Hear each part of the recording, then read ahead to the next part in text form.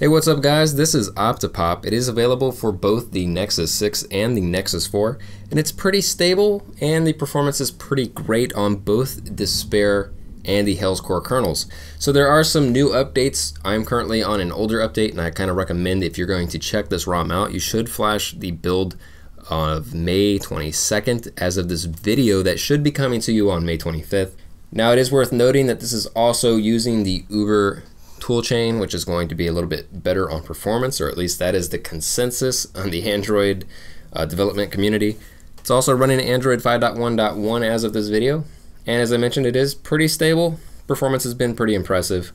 I do have a couple little negatives or nitpicks in between my personal preference, and that is you do have this OptiPop tweaks menu, and I really am a fan of this gesture swipe based menu system, but OptiPop's menu system is a little bit of a disappointment. And what I mean by this is, while it's nice, it's also a bit tedious because you have to swipe all the way to the specific menu or toggle or setting that you want to use. And not only just that, there's also some other settings throughout the other settings menu, and it gets a little confusing where they are, or sometimes you're just not remembering exactly where they were, and it just becomes a little bit difficult. So that's my only negative with this particular ROM. Now in OptiPop tweaks, you are going to have your menu settings for the most part, and that's going to include your status bar, your navigation bar, the notification drawer, the power menu setup, UI customization, which is basically going to kind of steal some of the settings with the animation scales from developer options, as well as your recent panel settings. And then you're going to have a privacy guard. You're also going to find this, however, duplicated in the security settings, and I'll go over that in a minute. And then you are going to have a wake lock blocker, so you can enable this and disable wake locks. Now there is a save and a reset up here, but I don't really think they are working, so I'm not sure what's going on there. Now let's go ahead and talk about it in terms of what features you get. Now in the battery style and the percentage, you get your basic stuff. The only difference here with this ROM is you get your circle dotted, so it's going to give a little dot around the circle battery icon. Quick pull down will be based on right or left. You also have the option to disable it. That's basically your little quick pull down there. Brightness control by sliding on the status bar, double tap to sleep on the status bar. You also have your show notification counts, and you have your clock and date. Now the clock and date is going to take you into another menu, and then you'll be able to disable your clock and date with the toggle. You can change the color if you want to, so you can go to a red, whatever color you want to choose. And you can also adjust the alignment from right to center, and then your date format. You can also throw up a network traffic indicator if you want to, both incoming, outgoing. You can also adjust that color value. You can adjust the display units, the update interval, and you can also set up an auto hide if you want that specific toggle. You also have your show weather, and this is going to enable a weather status on your header up here. I actually like this feature, and you can refresh this however often you want to, and it will basically give you a forecast. You can also change the icons and get really customized there through your clock widget settings, which is your C-lock clock.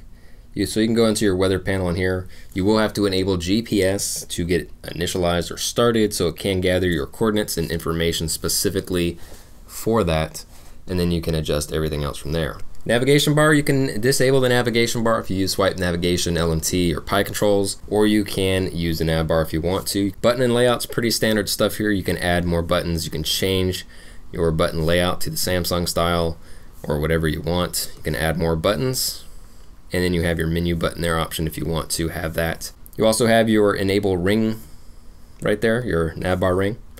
So you can go in here, edit that up. You can disable the Google launch if you want to specifically. You can add applications, so you can add G+, you can add a torch if you want to, real quick toggles. You can also disable the Google, you can rearrange it. So once you have that set up, you'll be able to launch those specifically, and then you can also disable it on the fly if you want to disable that specific feature. But you do have some other advanced options. It's pretty cool with the kill app back button. So if you long press the back button, it will kill the foreground app. You can set up your own kill delay. So it goes from 1x all the way up to 2x, or you can go really, really low. Now you do have some limitations here with your tiles. You do have a lot of tiles to choose from, but the limitation is basically you're only going to get 3 per row. You cannot get the 4 option unless you have Expose installed and you use a custom module. Now I'm not a big fan of Expose, I don't recommend using it, but you can technically set that up if you want to, but you do get some nice tiles. You can enable the first row option there and get your advanced features there with Wi-Fi settings and what have you. You can also disable that for the 3-row, and then you can also enable the advanced location quick settings. Brightness slider you can disable if you want to, if you're using the status bar instead, and you can get haptic feedback when you enable a certain setting in your quick settings. Power menu, full customization here. You can adjust anything you want. You can get your screenshot, screen recorder, which also has the advanced screen recorder options built in, so you can adjust that on the fly down there at the bottom. You have your airplane mode and then sound panel, so you can actually go in there and get all of your different sound priorities. UI customization, as I mentioned, this kind of carries over the animation scales from developer options. You can disable the search bar. You can enable clear all recents. Now, you're only going to get this in the 4 corners. There is no center option.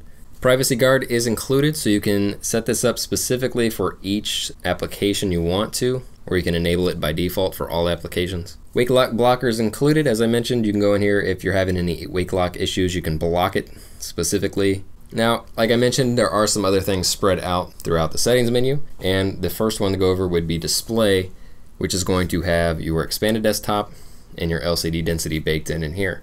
So you can change your LCD density, it is included. You can go from 420 all the way to 616. You also have your wake up options with volume rockers, and you can adjust the wake up on charge. You have your sound and notifications, where you can link the ring and notification volumes. You also have your volume panel timeout. Default is 3, but you can go all the way to 15 seconds. You do have advanced sound options, where you can disable the less frequent notifications. You can use the default behavior, or you can go from 3 to 10 or 30 minutes actually, excuse me. You also have the option to disable some specific volume warning and adjustment sounds here, your media controls, and inverting your volume rockers and landscape. And then you have your LED notifications and your battery LED notifications. Heads up notifications included as well. You can disable this completely, or you can change up your timeout intervals. And you also have your do not disturb and blacklisted specific applications that you can add. And then last but not least, security is going to have your lock screen shortcuts. You can enable these by default. You can disable them, or you can select a specific application that you would like to launch based on your applications. You also have long press lock icon to sleep. So if you are in your lock screen and you long press this, it will place your device back to sleep. And then you have your blacklist. So you can blacklist phone numbers or messages from getting to your phone or device. But I think that pretty much sums it up. Everything else is pretty standard. It's a great ROM. It's very stable for the most part. There are a couple little force close issues with certain applications. It may be dependent on which kernel you are using, but it runs pretty great, and performance is pretty solid. As you can see here, I have a lot of stuff open, and I'm not having too much of a difficulty with using anything in particular. Rock solid on Hell's Core and OptiPop, running the May 22nd build, 5.1.1 Android. Hope you guys enjoyed the video. Hope it was helpful. If I left anything out, you can leave a comment in the comment section below. I'll leave everything in the description that you need to get this running on your device. And as always, I'll catch you guys in the next video.